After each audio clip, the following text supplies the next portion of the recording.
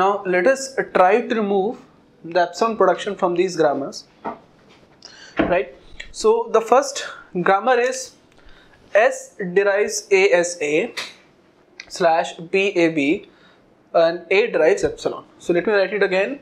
The first grammar is S derives A as A slash B A B and A can derive epsilon. Okay, so if from every production, if you from every grammar, if you want to remove all the epsilon productions, that means still you do not want to change the meaning of that grammar. From this complete grammar, you want to remove the epsilon production, and here the epsilon production is A derives epsilon, and still you do not want to change the meaning of this grammar. So the first step is find all the nullable variables or find all the epsilon production. So the only one nullable variable here is A. So if you put A in the right hand side of any production, still you are not going to get epsilon. Therefore the only one nullable variable is A. So after this, after finding the nullable variables, write all the productions where we have A with it and without it. So for example, we have S can derive A as A. Here we have A, so we can write this with it and without it. So if you write it with it, so it is B A B, and if you write it without it, so it will be B B, and A is generating epsilon. Right, so after writing it with it and without it, now remove the epsilon production. So if you remove it, so wherever we have A, we have to remove them also. So this complete grammar can also be represented like this: S can derive A as A slash BB. S can derive A as A slash BB. That means this complete grammar can be represented by only this production, which is S can derive A as A slash BB. Now let me take the second example. The second example says if we have S can derive AB, A can derive A slash epsilon, B can derive B BB slash epsilon. Okay. Now for this, first of all, the first step one is find all null productions. Find all null productions. Find all null productions. What are the null productions here? A derives epsilon. A derives epsilon and B derives epsilon. These are the null productions, right? So because these are the null production, therefore these are A and B are nullable variables. So the second step is find all nullable variables. Find all nullable variables. Nullable variables. What are the nullable variables? First of all, we have A and B are nullable variables.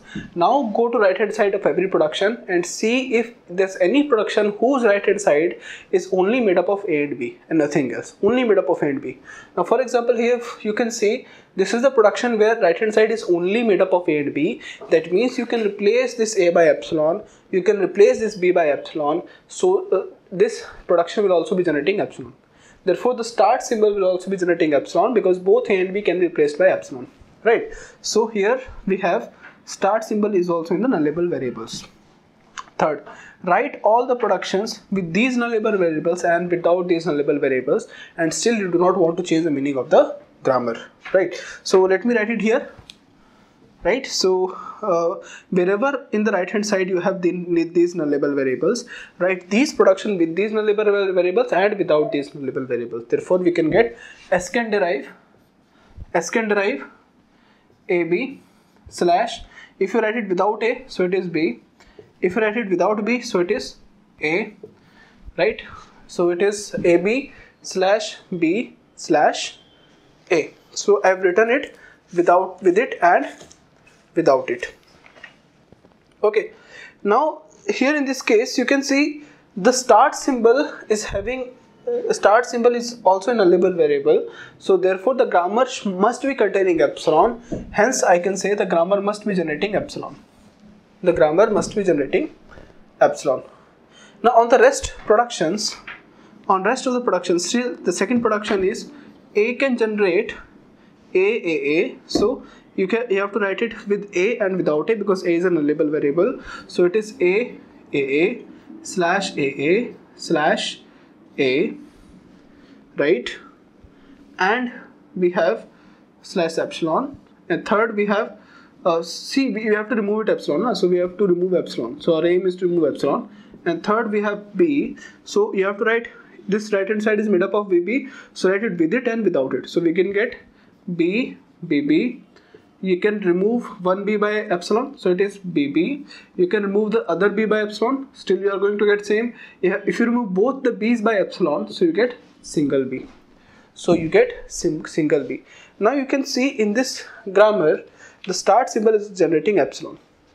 Right, in this production, we were having this production slash epsilon, we were having this production, but now we have removed it, so we don't actually need it. We don't actually need it. So therefore this grammar is not having any epsilon production with it. This grammar is not having any epsilon production with it. Now take the next example. The example is A can derive 0B1 slash 1B1. B can derive 0B slash 1B slash epsilon. I think till this now it will be clear because I have taken 2-3 examples, but still I think you may face some problems why I am removing this epsilon. Don't worry. See, step 1, find all the null production. There is only one null production here, which is B derives epsilon. Step 2, find all the nullable variables. So what are the nullable variables? Is there any right hand side of any production which is only created using the null productions or nullable variables? So we have the already known nullable variable is B. Is there any right hand side of any production which is made up of only these nullable variables, right? So here we have 0 and 1, so it is not only made up of B. Here we have 1 and 1, not made up of B. Here we have 0B, here we have 1B. So there is no other production which is made up of this, only B, which is having only B on the right hand side. So this is the nullable variable. Now write all the productions with this nullable variables and without it nullable variables, without this nullable variable which is B. So if you write it, so it will be A can derive 0B. Now you can write this production without B, so it is 0, 1. Again, the next production is 1B. You can write it without B, so it is 1. In the same way, for the next production we have B can derive 0B, so write it without B, so it is 0. B can derive 1B, so write it without B, so it is 1. Right, and next is slash epsilon, and we have to remove this epsilon, so remove it. So hence the grammar which you are going to get is this. A can derive 0B1, 0, 1, 1B, 1B1, this is 1B1 slash 1, 1. I mistook it, so it is 1, right? So it is you have to write with it, so it is 1B1, without it, so it is 1, 1. In the same way, here we have 0B, so it is 0B, replace B by epsilon, so it is 0, 1B, replace B by epsilon, so it is 1, and you have to remove B derives epsilon. Therefore this is the grammar which we are going to get. Okay, so let me take these 3 examples, the remaining 3. After that we will conclude this one. Okay.